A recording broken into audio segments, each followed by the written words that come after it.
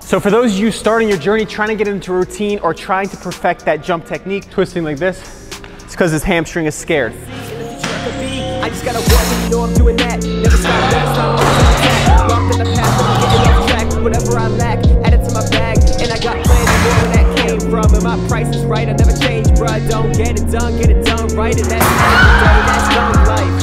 Let's go! Woo-hoo-hoo-hoo. Dunk vlog, baby, yo.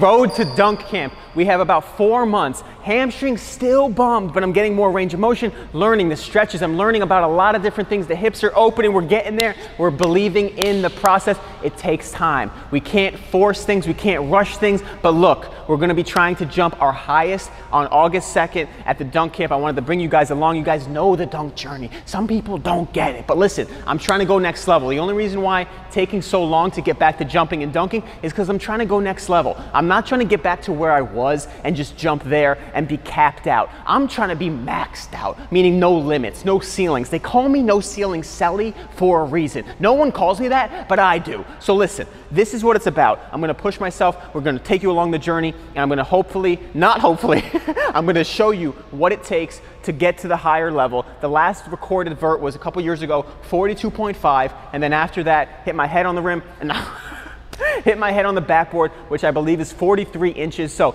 I really think the max vert I've ever had is about 43 inches conservatively. So I'm trying to go for that 44 and ultimately a 50, but a 45, 46 would be a dream level that I really want to get to. And more importantly, I want that 43, 44 to be solid. Before it was running max vertical off a lob and just going for one dunk. I want to be able to have a legit 44 and taking off properly and dunking off the dribble easily, because I shouldn't be able to, I don't want there to be such a big disparity between my lob dunks and my just regular drop step takeoff with the ball in my hand. I want to be like T-Dub, okay? And also, I forced myself to jump so much off my quads, that's why they got giant, which is not a bad thing, but I'm just jumping so much off quads, no balance. I'm not using these booty muscles, baby. I'm not using the power. So I'm accessing that now, building the mind-body connection into these glutes, so that way I can use that power, because when you're taking a drop step, boom, that butt is exploding you. And that's what we're working on.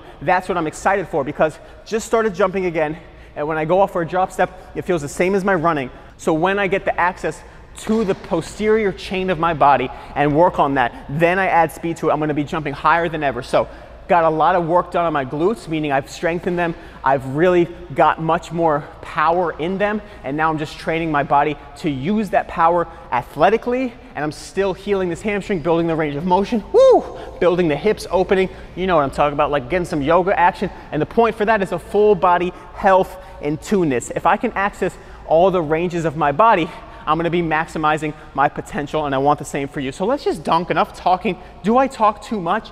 No. Let's see what we got today, boys.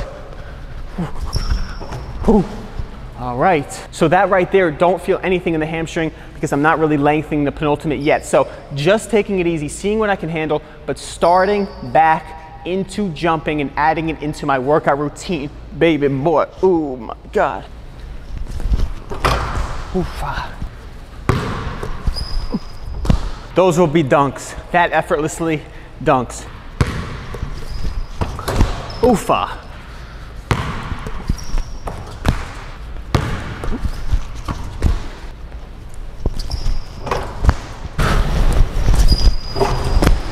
So you see how my foot is twisting like this?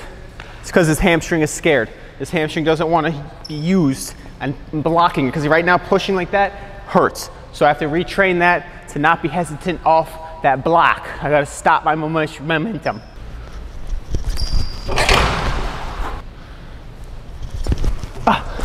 Here it is, little left-right action.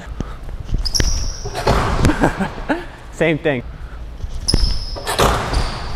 So for those of you starting your journey, trying to get into a routine or trying to perfect that jump technique, first of all, Instant Jump Tech program is about to drop, so stay tuned. Yo, my new program is actually out right now, and it's 50% off these next 2 days. When you're seeing this video on Dunk Tip Tuesday, it's out now, 50% off Instant Jump Tech. Check my Instagram, check the link below, check the comments, go to ilbelite.com. You'll find it. 6-week complete training system to master your technique.